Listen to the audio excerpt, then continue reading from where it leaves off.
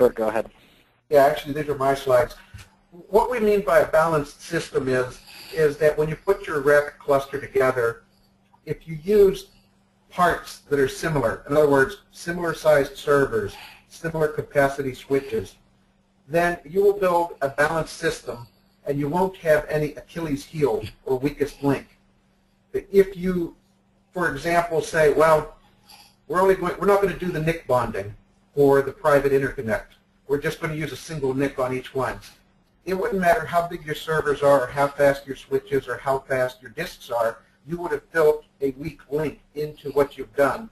And likewise, if you bonded NICs on some machines, not on others, again, you would have a link, a weakest link in that. So you want to build an evenly proportioned system so that you know that the behavior you're seeing isn't suffering because of one bottleneck or one particular shortcoming.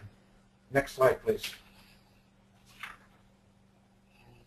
So the biggest question a lot of people ask is, should we do a few big nodes or a lot of smaller nodes?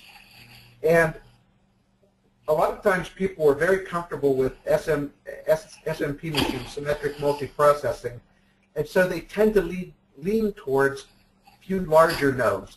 But in reality, the whole concept of rack is to build up this grid infrastructure, and so it's almost more intuitive or natural for this to think more smaller nodes.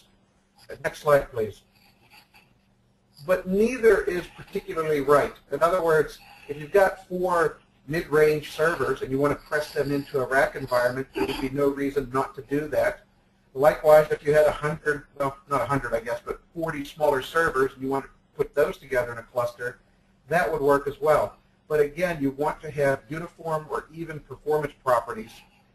And when you get something uneven in Oracle Rack, things break down. And I'll give you a very specific example of something you can run into. Now, this is not a hardware issue, but let's say you have a 10-node rack cluster and one of your nodes has the wrong date and time on it. Let's say it's off by about 10 seconds. Now, that can happen, and that can cause a lot of problems in a rack cluster. So even an imbalance of something as simple as date and time can throw a monkey wrench into doing your rack. Next slide. Now, when you set up your rack environment, this is going to be new for a lot of people. In other words, when you've been doing single instance database, you know that if someone calls you and says, hey, I can't connect to the database, you know, you look at the network, is it available? You look at the listener, is it available? Is the instance up? In other words, there are points of failure that you're very comfortable with. In a rack environment, there's an order of magnitude more failure points, and therefore an order of magnitude more things you have to look at when you're trying to figure out why a person might have a problem. For example, you might be using load balancing, and your load balancing technique could be off. All your traffic could be going to one node. You would have to know that that's something you have to check. And so what we recommend is when you set up your rack cluster, you should test all these failure points. In other words, you should try having your application running and then dropping a node or dropping the node apps and seeing what happens and what the behavior is. Now, one aspect of that is it's good instructional training. In other words, for you to know what will happen so that you know how to troubleshoot. The other thing I find is a lot of times when you do the destructive testing, you can find some weak links that you weren't aware of. Maybe you didn't have quite the multipath storage setup that you thought you did. Or maybe you have a storage switch that is over multipath and causes a performance problem under certain scenarios. So by doing this destructive testing, not only can you learn what to look for, but it also can help to unearth some additional problems. Next slide, please. And one additional note along those lines. A moment ago, Bert was talking about the difference between few large nodes versus many small nodes. You can see that whole situation playing out with the Exadata offerings from Oracle right now. There are 2 big configurations that they're selling. One of those configurations has a small number of nodes that are relatively large. The other configuration has a large number of nodes, or that has more nodes, and they're smaller configurations. Neither is better than the other. There are trade-offs in both situations. In particular, if you have a few large nodes, you tend to decrease the amount of interconnect traffic, and your interconnect becomes less of a bottleneck. However, your availability situation is different, because if one of your nodes goes offline, you lose a much larger percent of your total processing capacity. With a lot of small nodes, there's more interconnect traffic. However, if you lose one of your nodes, you're only losing a very small percentage of your processing capacity. So they're just different situations, and depending on what your goals are as you architect the system that you're building, you might go one way or another. Neither is necessarily right or wrong. And speaking of architecture, that would be one of your first phases as you look at deploying RAC. You need to think about how you're going to design it, what kind of hardware you're going to use. There are a number of phases, that you might go through depending on the goals that you have. A few are listed on this slide. You might do a proof of concept. You might do stress testing. You might do, here they mention QA or user acceptance testing. It's mentioned a test cluster, setting up your own cluster on your laptop. Certainly it's important to think through your project phases, to think through your project life cycle and all the different parts of the project that you want to include.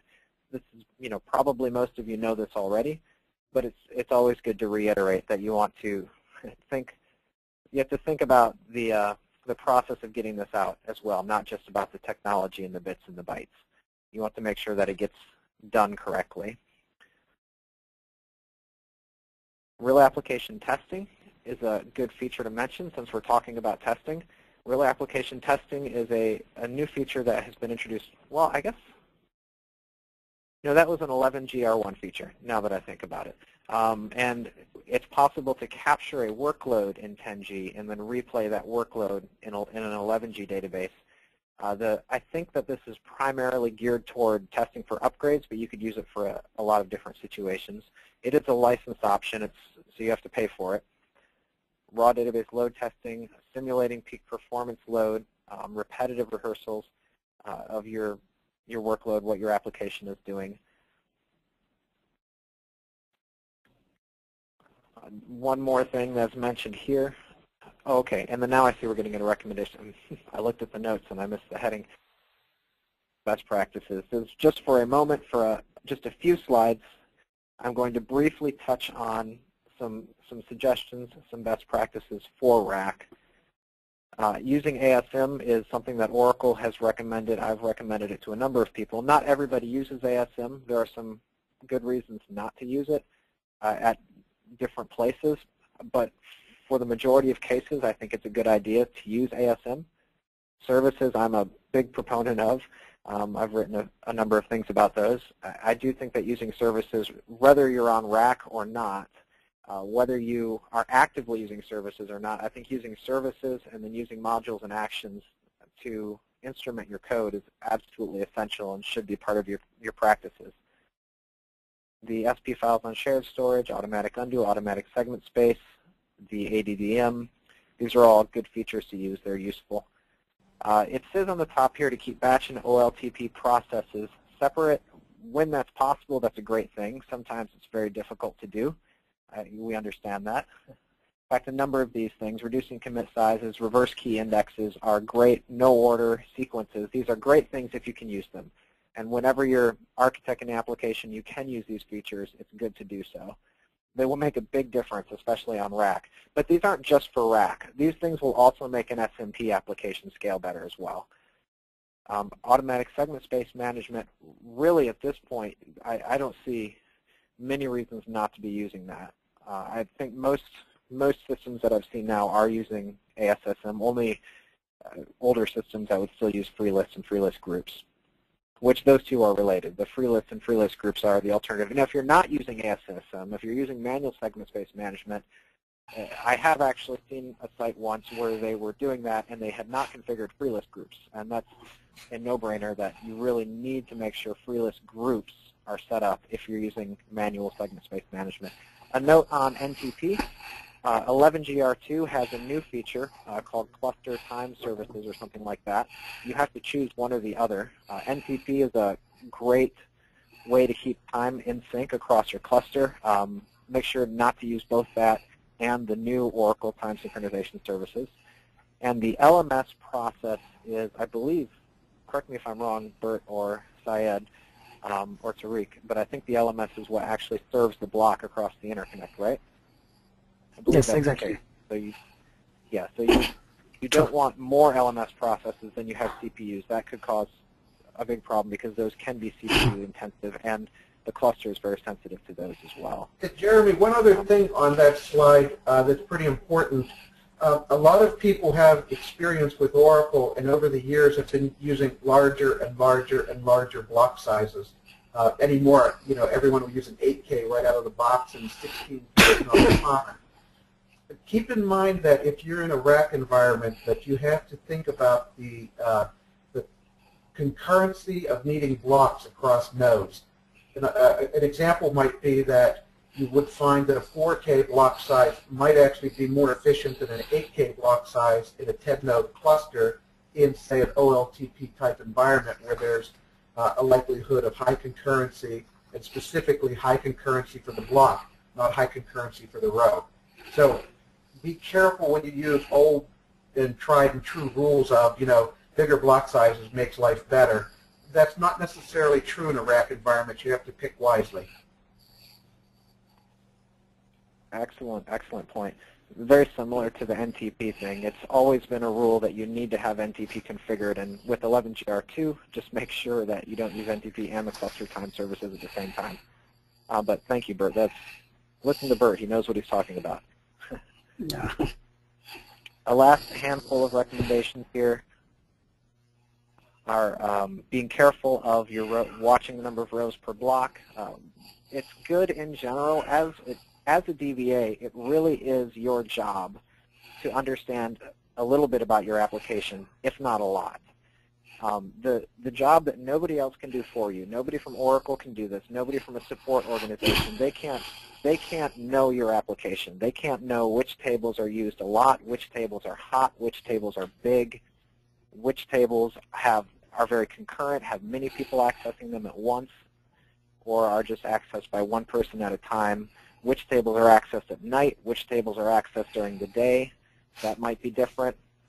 So it's really your job to know a little bit and to begin to learn about the application, how the application uses your database.